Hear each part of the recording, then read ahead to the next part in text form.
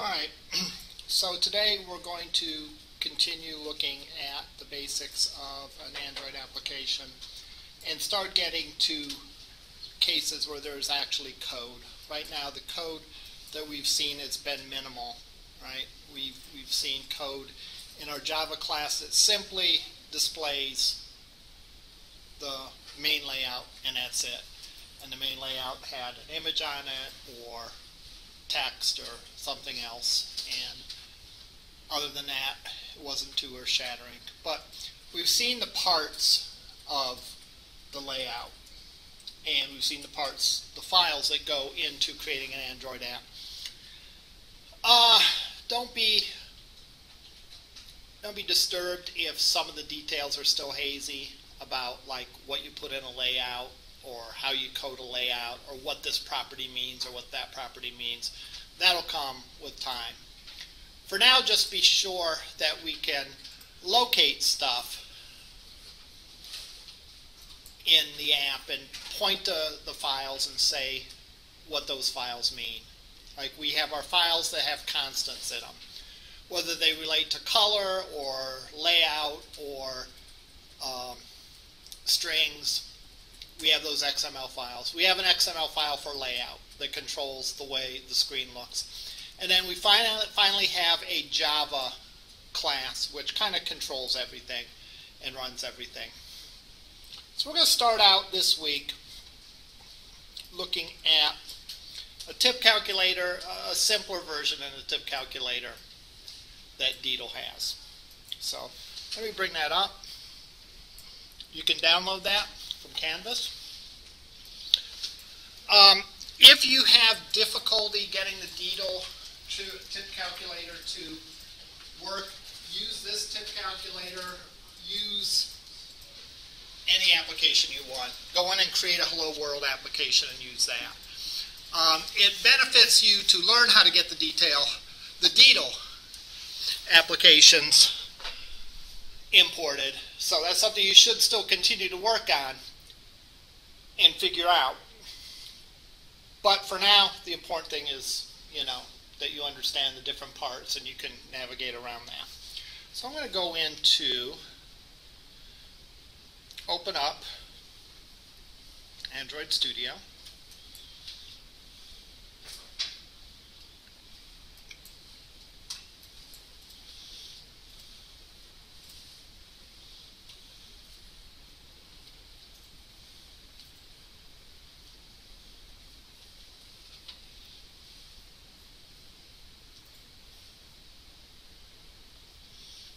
Say open an existing Android Studio project. I have saved on my desktop the tip calculator. That's my tip calculator, not the Deedle one. So let's go open that. Open it. It loads it in the window.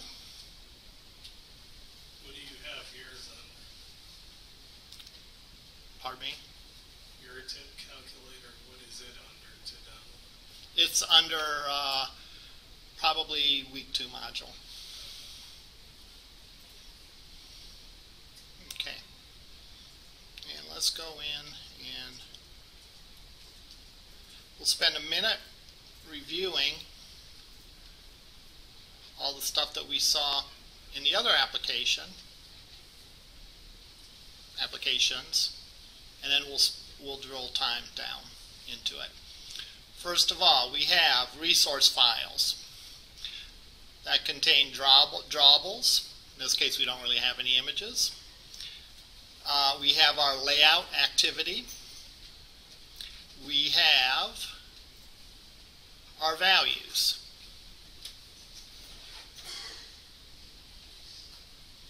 Strings, styles, colors, and so on. Again, the big advantage of this is that we can put everything in one place. It's hard instead of hard coding it, whereas we would have to change it throughout the app. There's one place where it's coded, and we refer to these constants throughout our application.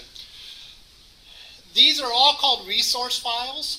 We talked about that last time, and we saw an example where we're able to actually use a different resource file in different situations. And the one that we used is we used a language resource file. So I created a second strings XML file, and I gave it the resource qualifier of language of Spanish. When I changed my virtual device's language to Spanish, it then used that for the constants. So it's great that you can put all these codes in one place and you can change them and it's changed throughout the app. It's also good that under different circumstances you can plug in and plug out these different resource files. And again, language is just one of them. Screen size, screen density, all those things come into play when we are creating an application. We can give resource qualifiers. There's a whole list of them. There's a lot of ways that we can say, hey, under this circumstances, use this file instead. Which is good, because Android devices, there's a world of Android devices. In some respects, developing for an Android can be trickier than developing for the iOS world, because the iOS, there's only a limited amount of hardware. You know, there's iPads, there's an iPad mini, there's iPhones, different versions of them, but nothing compared to the breadth of things that you find in the Android world. So, resource files, our layout file, we're using a linear layout. Linear layout is one of the simpler layouts, probably a good idea to use going forward for your first view anyhow. That's where you simply have your controls stacked in a line. They can either be oriented vertically or horizontally. In this case, it's oriented vertically. What do we have? We have a text view, an edit text field, a spinner control being like a drop-down where you choose between a list of options, and then finally a button. So let's notice something here. Text view, the width is the fill parent, so it'll make it as wide as the parent container is. The height is wrap content, so it'll make it as tall as it needs to be. The text size is 30 SP. We'll talk about the units of measure, maybe not today, but in future classes. And the Android text comes from @string, the field called hello. Edit text is a different kind of control. It's a control that allows you to actually enter text into the field, as opposed to simply displaying text. This has an ID. So we're saying add to the list of IDs AMT for this field. That is critical because we are going to write code to access this. This is a tip calculator. It's going to take the value that we enter and a rating of the service, whether it was good service, bad service, or excellent service. It's going to do a computation and it's going to display the result. So we need the values from this edit text field to do the calculation and to do our thing. In order to get the values, we need to be able to point to that. And that's why it has an ID. Again, this one doesn't have an ID because it's simply displaying text. It's displaying, I don't know, enter amount or something like that, or the hello, the greeting. All right? So we're not going to write any code to address that field and to access it or manipulate it. So we don't have any ID for it. We do have an ID for this one because we're going to use our code to manipulate it. Does the plus indicate, what does the plus indicate in front of the ID? The plus indicates that we are adding this ID to the list of IDs. Okay. Because it's not there now, so add it there. It's a new ID. Spinner control is the same thing. All right? It has an ID for service. One difference between this is the entries come in the strings constant file, but they're in an array. Poor, average, and excellent. So a string field is for string, a single string. A string array field is for an array of strings. So in this case, for our layout, we have poor, average, and excellent. Remember, I kind of panicked last time, thinking that I wasn't using a string file, but sometimes it shows you the completed text. And if you hover over it, it shows you the text field that it belongs to, or if you click on it. The difference being is when I was hovering over it, the background was kind of a little bit different. But don't panic if you see text there instead of referring to the string file, because the IDE does that to display it to you just so that you don't have to refer back and forth. I frankly don't like that, but I guess it's kind of convenient. So this is what this is going to look like. Linear layout. So the controls are going to be in a line. They're going to be stacked vertically because the orientation of the linear layout is vertical. It's going to be a text view on top of an edit text view, on top of a spinner control, on top of a button. So let's run this and just make sure that we understand the way the layout looks. We're not going to worry about the code quite yet, but we're going to run this and make sure that we can see the layout.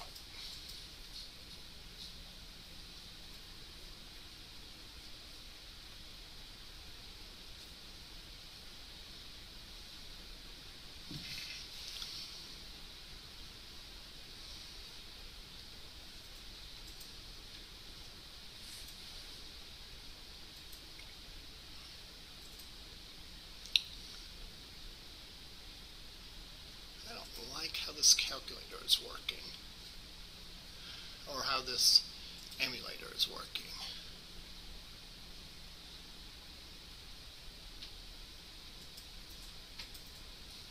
It gave me an error.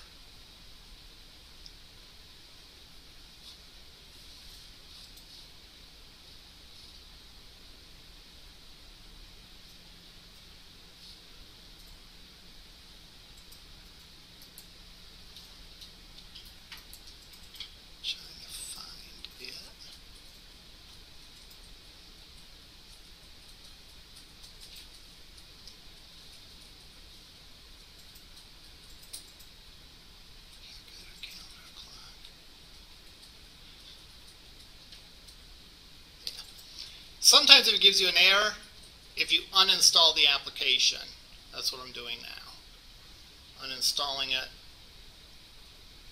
and let's try to run it again.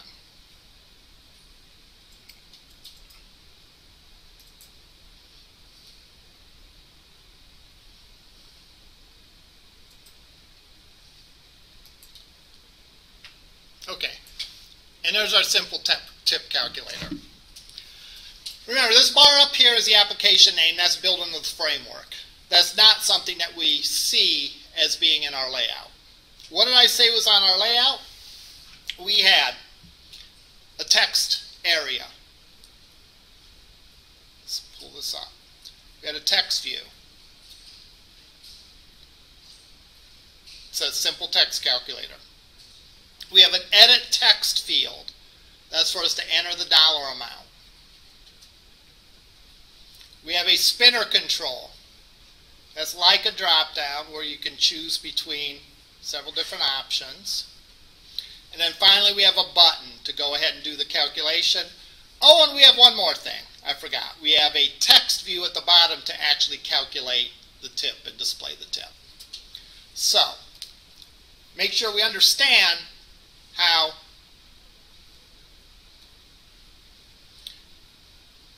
what we get here in the layout was defined by these controls that are in our linear layout. Because it's linear, they're stacked vertical, right on top of each other. Well, because they're linear and the orientation is vertical, they're stacked vertically on top of each other. If you notice, the cursor went right into the text field to enter the amount in. That's because I have the request focus tag right there. Okay, so I can go in, I can put, say our bill is $100, we had average service, calculates the tip at 15%. We have poor service, we pay $10 tip, we had excellent service, we pay $20 tip. All right. Questions about what we've seen so far? What I expect you should know is this. Number one, the fact that the string literals come from that string file, which we could put a resource qualifier on and make a different version for a different language. We could put a resource qualifier and make a different version for if the screen was oriented horizontally versus vertically. If it was a large screen, like a tablet, we could put resource qualifiers to say use this string file under these particular conditions. But we don't. This is a simple example. We just have one strings file. The layout, we saw the layout. Linear layout, again, means they're going to be stacked. Text view is to display a text. Edit text is to enter text. Notice also we could put an input type of number. That's when we went to go and run it. We didn't get the full keyboard to type in letters and numbers, given the fact that you can only enter in you should only be able to enter in numbers in that field. Spinner control, which is associated with an array, because it has a list of options instead of a single option. The prompt is a string. And then finally we have a button, and we have a text for the result. Layout height and width, wrap content means make it as big as the content is. So if we see on the text view for the result, the text view is that big, because that's as big as it needs to be. If you did not have wrap content, could you leave that blank? I don't think you can leave it blank. The other thing is fill parent. And that will make it like, do we have any fill parents here? Yeah, the drop down says fill parent. So it goes across the width of the screen. If you don't have something in the XML file that's required, it will tell you. All right. So we made this layout very simple. There's a lot of options that you can do in layout, and I'm not going to consider all those options right off the bat. We're going to try to keep things simple, do a simple layout, because I think the coding and understanding how things are connected is our first task to get done and to understand that. Notice again, some of the things have IDs, some of the things don't. Well, actually, everything has an ID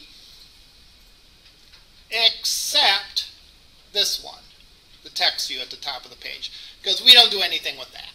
Right? Our code isn't going to touch that text field. It simply displays the word simple text calculator, and there you go.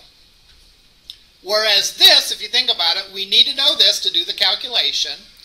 We need to know this to determine the level of service so that we can translate that into a percentage. We need this because we need to know that it got clicked. All right? So we need to be able to point to this and say, hey, when you're clicked, I want you to do something. And then finally, we need this because this is where we put the answer in. Okay? So all of those have IDs because our code needs to reference those. All right, let's look at the code. And there's a couple of key concepts that I'm going to try to get across today. All right? One of them is a concept of a listener. All right? What does the word listener, what does that sound like to you? I'll give you a hint. A listener is an object in your code. What does it seem like a listener would do in this program? Wait for input. Wait for input. Okay, it's a good start. It waits for something to happen, definitely, to something. It's a signal to kind of start the interaction. Because if I don't do anything at the screen, nothing happens, right? I haven't touched that screen so there, so nothing happened.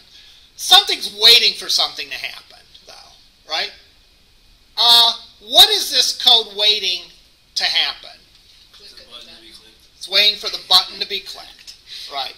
Now, we could have listeners on any number of different controls, but in this case we only have one listener, and we have the listener on the button. That's why I chose to do this one instead of the Dido example. The Dido has several listeners, and I think that can be a little confusing at first. So we're going to keep this simple. We just have one listener. So we have an object whose job it is, who is associated with that button, who's tied to that button, and it's waiting for something to happen to that button. And what happens to buttons? They get clicked, right? So it's waiting for the button to get clicked. When the button gets clicked, that's a signal to go and do something. All right? So, listener. Second thing we're going to talk about is an interface. And by interface, I don't mean like a GUI, like a graphical user interface. I mean interface in the Java sense, or C# sense of the word. Does anyone recall from taking Java what an interface is? Yes? It's it means for the programmer to implement multiple inheritance. That's true. You have a bunch of abstract methods, and then you go ahead in your regular classes and implement their own. That's true. That's true. When you have inheritance, we say that this class is that class. When we implement an interface, what are we saying? If class A implements class B, what are we saying in words?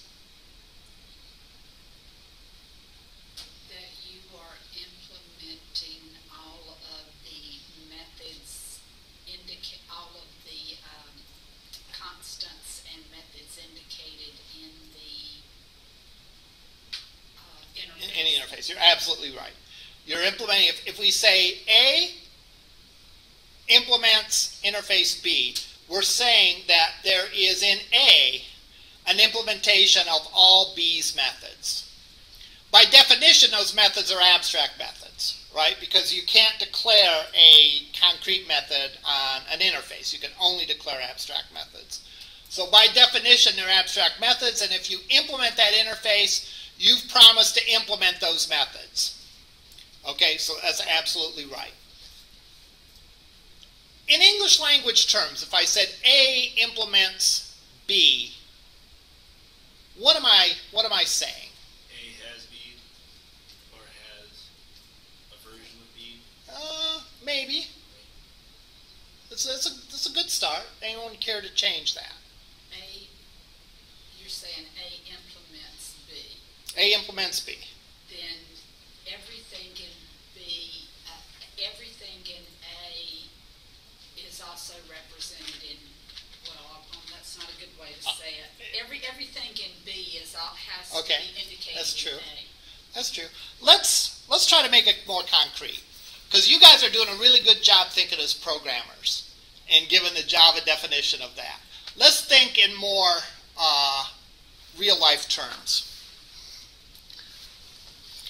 We'll talk about different kinds of interface, but it's still an interface, and it's an interface like a Java interface is. Oh, here it is. This implements the USB interface, correct? Not in software terms, but in well, maybe in software terms, but this implements the USB interface. What does that mean? This has all of the characteristics of the USB interface Okay. and something unique of its own. Okay. On a very practical level, what does this mean? Means when you plug it in, it'll activate. Yeah, it means I could plug it into a USB port and it'll work. more or less. All right, I know that's an approximation, but I can plug it in and it will work. So wherever there's a USB port, I can plug this guy in. That's what it means when you implement an interface. It means wherever one of these is called for, I can use it. Boom, I can plug it in. All right, I can plug it in wherever I need it. So software interfaces are like that too. Wherever a listener is required, I can plug in any class that implements that listener, is our particular challenge. So let's take a look at that. Let's look at our code. This is our, that's the wrong thing, this guy. Main activity. Let's look at this line right up here. This class is my main activity. We've seen main activity classes before, right? We saw it in the welcome application. We saw it in the Hello World application. There wasn't much in it, right? But we said an activity is essentially a screen that you're going to pop up for the user that the user could do something with it. Now, the user couldn't do much with our earlier ones. They just look at them. But the user could do something with it. In this case, the user could go and calculate a tip. So, this is our main activity class, no different than what we've had before. And we're going to see some of the same code. Like these two lines were the only lines in the activities that we looked at last week.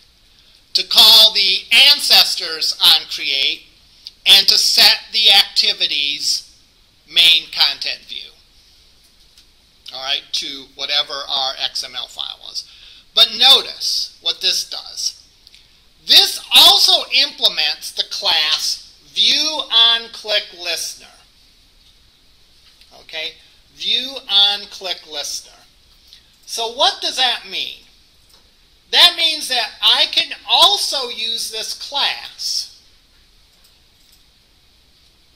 to be someone's on-click listener. Well, no sense like being, evasive about it. It's going to be the buttons on click listener, right?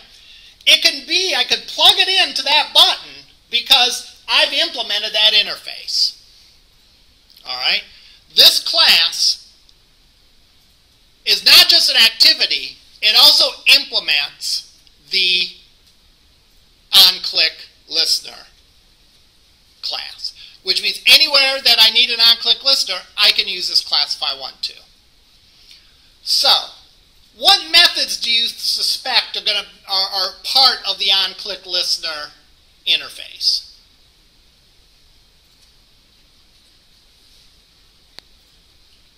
To call the method that's doing the calculation in your case. Okay, what do you suppose a method is on an on-click listener?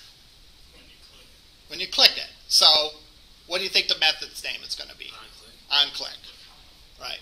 And if you want to see if there's any more methods, we can Google it. It's beneficial if you get used to using Java docs. So we can look at Android, Google Android, view.onClickListener, and we can get this documentation. And this tells you what exists. There's only one method on an on-click listener, and that is, as we predicted, on-click. All right? Is View unique to Android Studio? View dot? I haven't seen that before. I'm just asking. No, this is part of the Android framework. Oh, okay. Yeah, this is a class that's built in Android, the view.onClickListener. Okay, so let's look here. Sure enough, if we look through this class,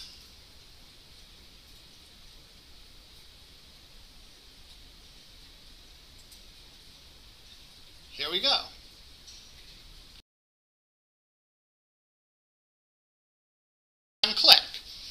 which means that this class can serve the role of an on-click listener. All right? If I took that out, I'm not going to really delete it, I'm just going to change the name to something else. I try to compile it, what's going to happen? It's not going to be good news. Why not? Because main activity is not abstract and does not override abstract method onClick in onClick listener. So, in other words, we promise that this guy's an onClick listener. We promise that it's going to implement that interface. And yet, we didn't supply the one function that we need to in order to make this an onClick listener. And that is the onClick event. We change that name back to onClick, and we're good to go.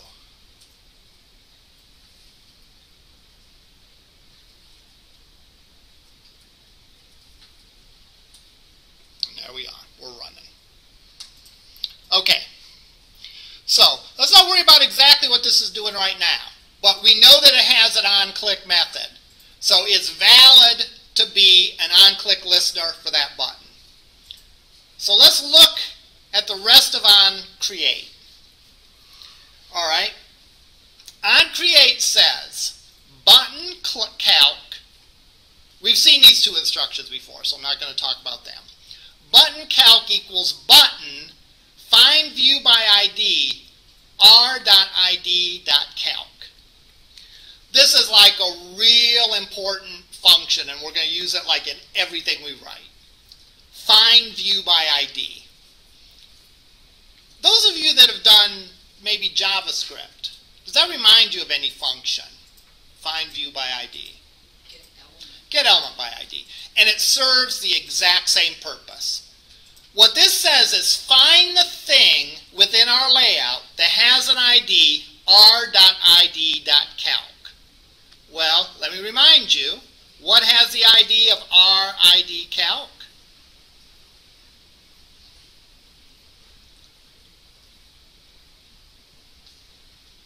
Our button does.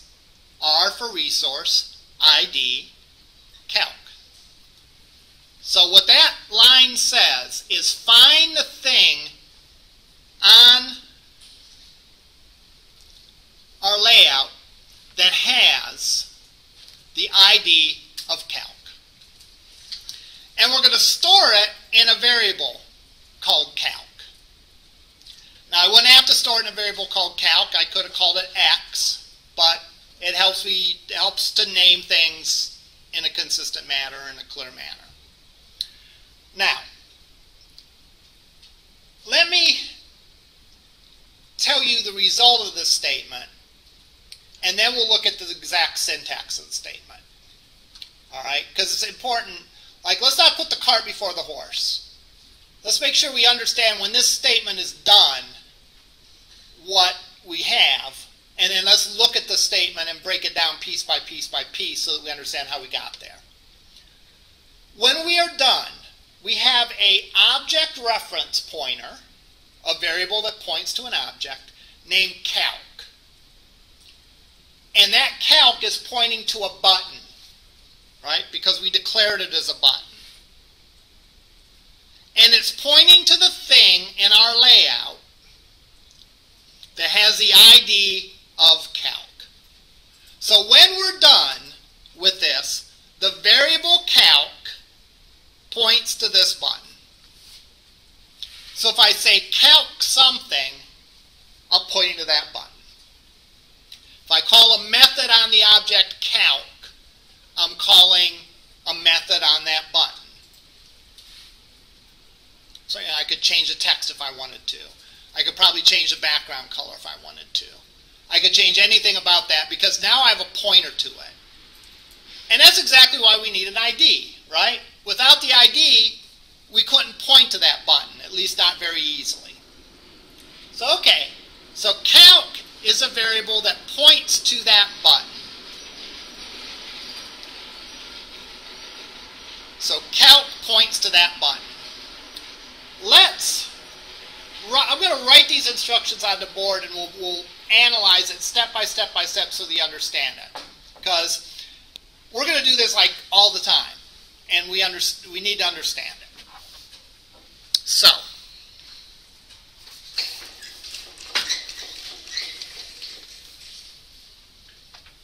actually, I'm going to try to keep this up on the board as I explain this.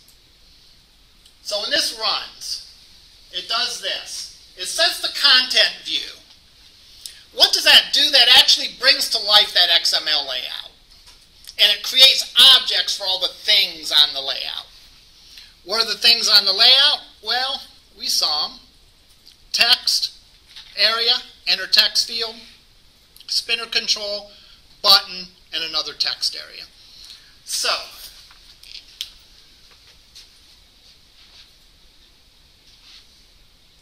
this is our layout XML file.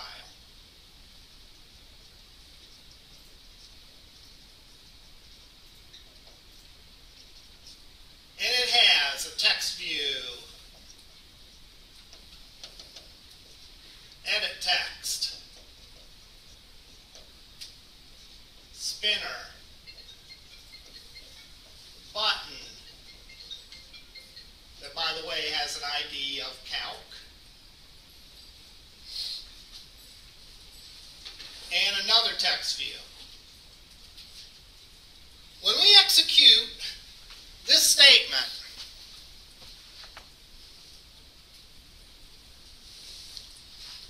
set content view, that brings up that layout in our device. Effectively what it does is it takes this layout XML file and actually creates on the heap different objects. Text view object, maybe at this location in memory. An edit text object, maybe at this location. A spinner, maybe at this location. I'm just writing the numbers 100, 200, 300. I'm just making them up, though I'm sure those are not correct. The button maybe is at this location. And then finally, the text on the bottom is this location. All right. So that's what this statement does. It says, okay, go take that layout that's simply like a layout of the kind of objects that we're going to get and make those real objects in the Java Virtual Machines heap. So it makes those out on the heap. Makes all those objects. So now I have this statement. Button calc. What am I doing there? I'm defining a object reference pointer named calc. And it's going to be pointing to a button object, right? In Java class, we may have done something like this. String name, right? Or customer C, right? Student S. Well, here we have button calc.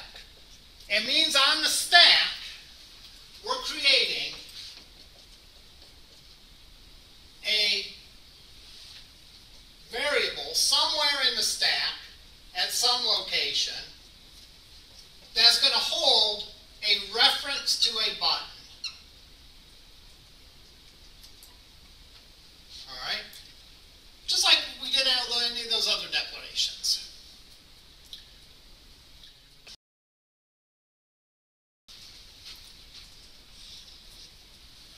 We're going to talk about this part next. That says, find on the view, find among all these objects that we put as our view, the one whose ID is calc. And we know which one that is. That's the button.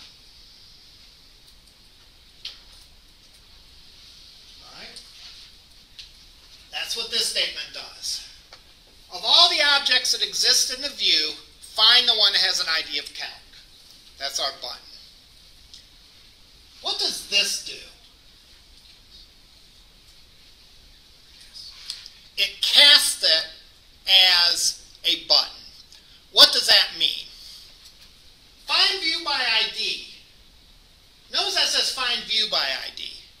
We can use this to find a text field, an enter text field, a spinner control. We use the same find view by ID no matter what kind of view we're looking for. Right? We use it if we're looking for buttons, spinners, enter text fields, whatever. So therefore this function is going to return a view.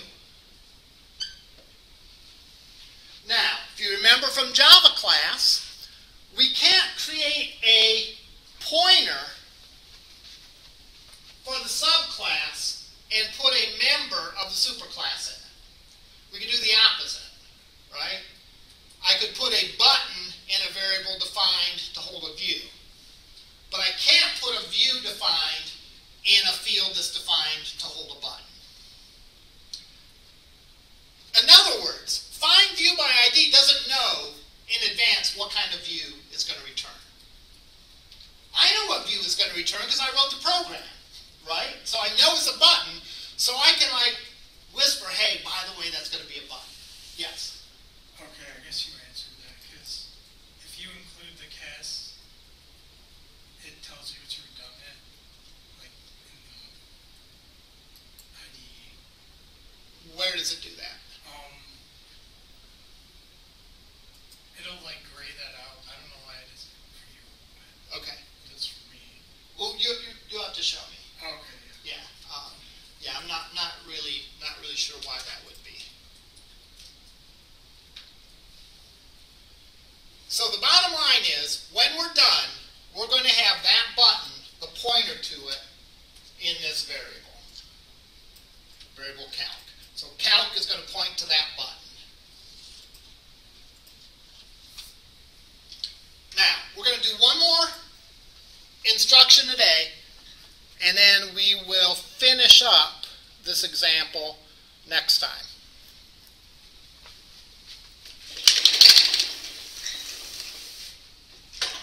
The last instruction says calc, set on-click listener to this. All right, let's make sure we understand what that means. Calc is what? What is calc?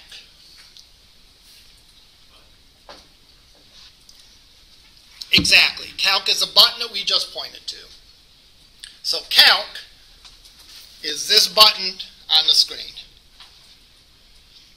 There's a method on buttons called setOnClickListener. Makes sense, right? What does that do? Well, that says what class, what object rather, is going to handle the clicking of this button. What object is going to have the code that handles what gets done when this button gets clicked? We set that. What do we set it to? We're setting it to this object, this activity object, which, yes, by the way, also implements the onClick listener. So, in this case, what we're saying is this object contains the code that happens when we click this button. Where is that code found? Of course, it's found in the onClick method. This is what ties that button to the piece of code that's going to handle the clicking of it. Set onClick listener. And in this case, the onClick listener is in the same class with the activity. The onClick listener is the activity. We've just combined everything into one class just to make it simpler, a little more straightforward. You don't have to do that. There's other ways that you can create a listener and associate with an object. But when you have a very simple application, yeah, why not? Make the click listener the same as the activity. You just have to add the one on-click method. We point to the button by using the ID, and then we set the on-click listener to be this class. That means this is the code that's going to run when that button gets clicked.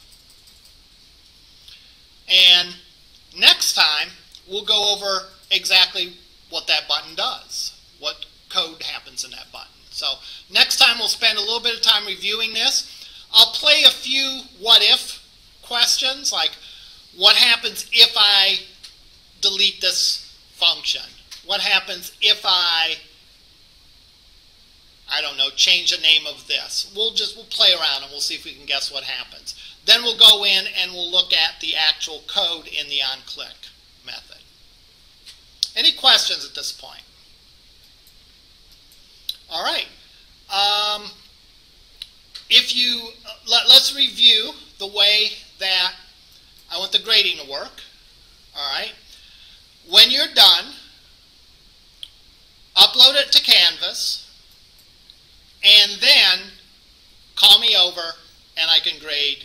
Call me over and show me what you have, or I guess I can download it from Canvas, but it takes 2 steps. You have to upload it to Canvas, then you have to draw, get my attention in lab so I can take edit review with it.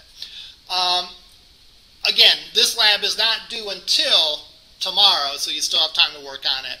And I'm planning on doing most of the grading on Thursday, but if you happen to finish early, I'll be glad to look at your code, or no, not code, but screen prints in lab. All right, that's all I had. I will go unlock the lab, and then I will come back and do what? Oh, grab my files and grab my stuff, then I'll be back in